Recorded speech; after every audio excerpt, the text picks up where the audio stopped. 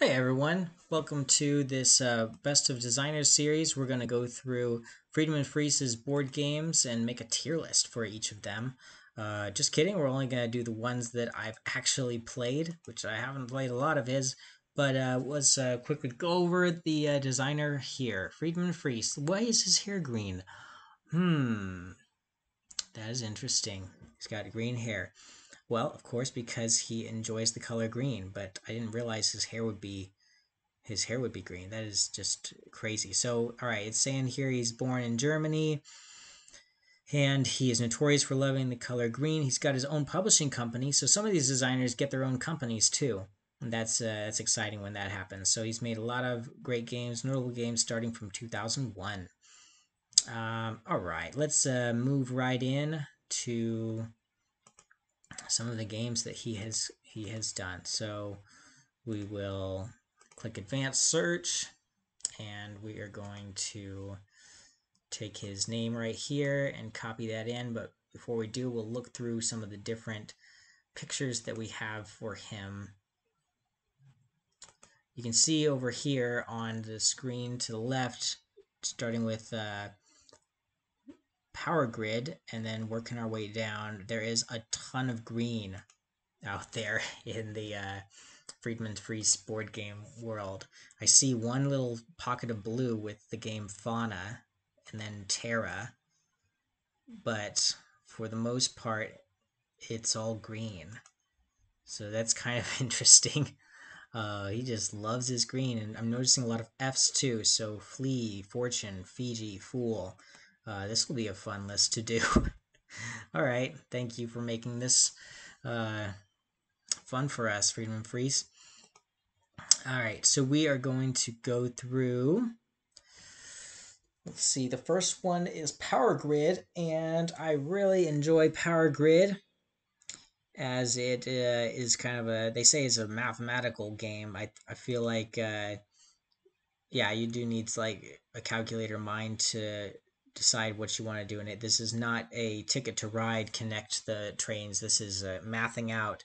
All right, I got to put this, it costs this much to link this power grid over to here, it costs this much to go over here, and you have a resource market that grows and shrinks, and you can have up to 3 power stations at any given time, and you bid on these different power stations, and as you get better ones you have to replace the ones that are not as useful, which is very similar in theme to, I would imagine, in real life, how power stations go out of use, and it's like, all right, we don't use coal anymore. We used it a ton earlier in the game, but now we're on to nuclear power, and it's a lot more efficient.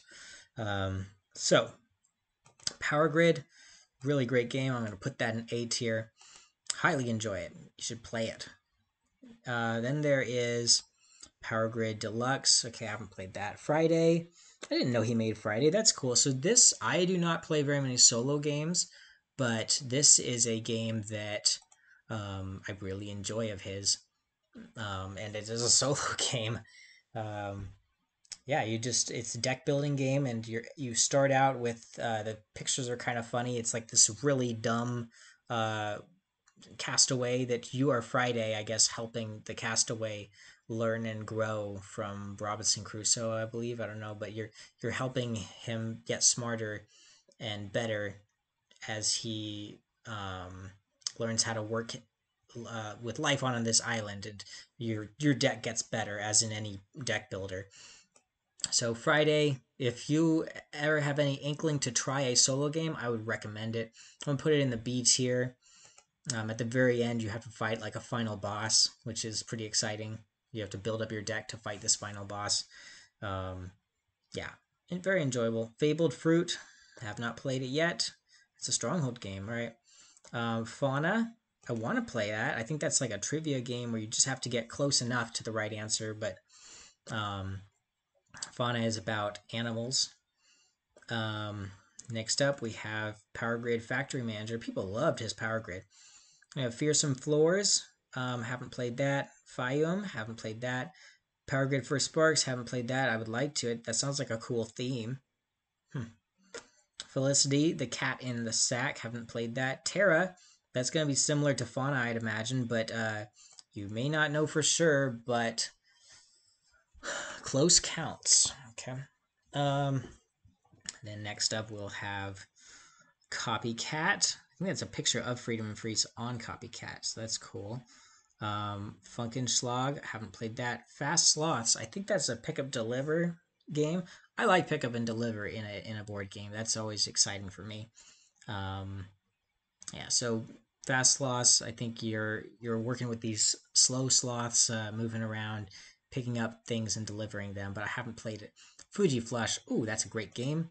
I played it. It's a card game where you are taking. Let's see. So you've got a bunch of cards in your hand, and it's a trick taking game. Let me just put it in the A tier first. So you is it trick taking? You be the judge. It's probably not trick taking. I'm not really a fan of trick taking as a mechanism. I think, but anyways, you play out a card, and it's a number. Let's say it's a 5, and there's a lot of 5s in the game. There's not a lot of 20s. There's actually only 120 in the game. There's only 119, 118, and then I think there might be a couple of 2 15s, you know, 2 14s, 2 13s, 3 12s, 3 11s, and then 3 10s, a bunch of 9s, a bunch more 8s, a lot more 7s, 6 5s, and then it gets all the way down to 2s, and there's just a ton of 2s. So the way it works is you play out your cards. Say it's a 5, and then somebody else plays a 2. This is better played with multiple players, like a ton of players. So you play out your 5, they play out a 2, and then the next person after them, they play out a 6. If they play out a number that's higher than any of the numbers played previously, then they flush that number, and you have to, and they discard that card, and then a flush means you, just like you'd flush a toilet. You see the spiraling thing on the front cover of this Fuji Flush. So just like you flush a toilet, the water goes down and then it comes back. So that's how I tell the new players. You discard the card that you had played out. So your 5 and your 2, they get discarded and flushed back to you as a new card.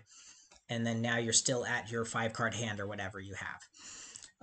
And then the way it works is if it gets back around to you and nobody's played a higher number, then say that person played a really high number. Maybe they play, so we had the 5 played, then the 2 played, then somebody plays the 6, somebody after them plays the 20, and then it goes all the way around and it gets back to the 20 player and nobody's played a higher number than them.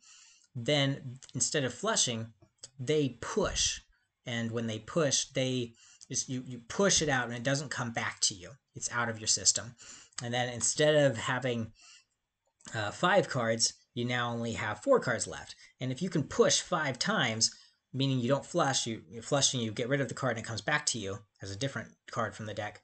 If you can push 5 times, you play the card, wait a whole round, it comes back to you, and around the toilet seat, whatever, and then it comes back to you and it's your turn.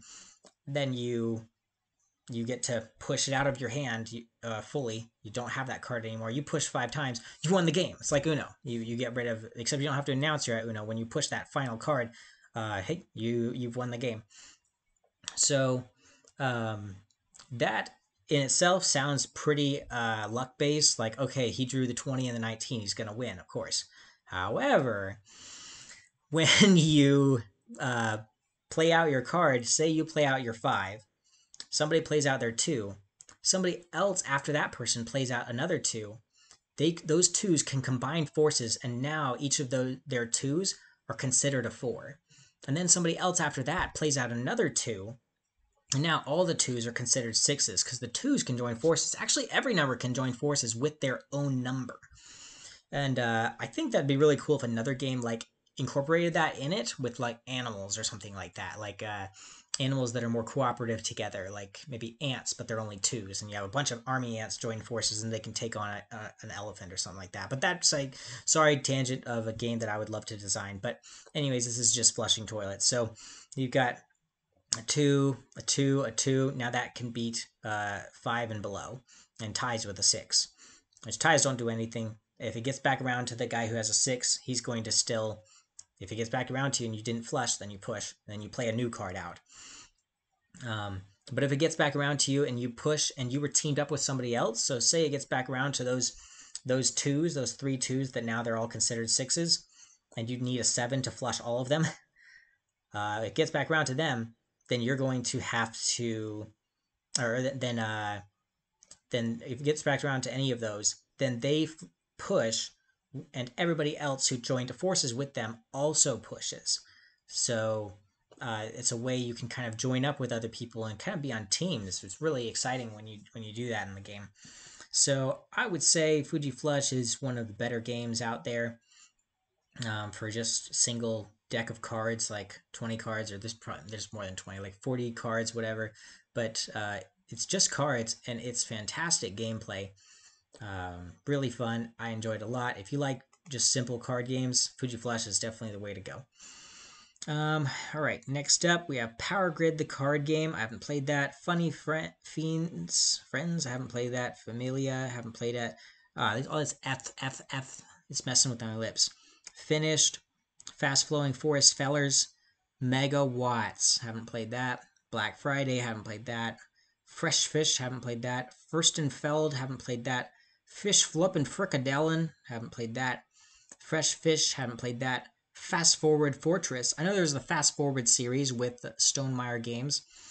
I don't think that, obviously they didn't do like super hot, but the idea was that I would like to play them. The idea is you can just start the game by flipping over you don't even have to read the rules. You just flip over cards and they teach you the game. It's a fast forward game. So I'm wary of those type of games because I feel like I'd be like, okay, hold on, I don't get the game. Let me read the rules. The first 4 cards didn't explain the rules well enough. But I'd like to try any of these fast forward series ones. America, I think that's in the same group of Terra and Fauna. All 3 of those are just trivia games about animals, the Earth, and America. And the idea is you just have to just get close, close counts in this trivia game. Yeah, 504. That's a lot of F's. 504 is apparently 9 game mechanisms can be changed up to be played in 504 different unique ways. I was about to be like, hey, finally a game that doesn't have an F in it. And then I was like, 504. Nope. Okay. Friese's Landlords. Wine Sand. Frunchen Blog. I haven't played any of those. Yep, so the Fast Forward series would have Fear, Flee, and Fortress in it. So he makes a lot of games in series as well, and Fortune. All right, so let me know in the comments below what you think about his games. Friedemann Friese, from what I've played, they're all in the A and B tiers. They're actually pretty great games. So let me know in the comments below any of the ones that I should try from his sets of games. I'm noticing none of these are on Board Game Arena, which is a shame. I hope more are in the future. But thank you very much for watching this, and take care.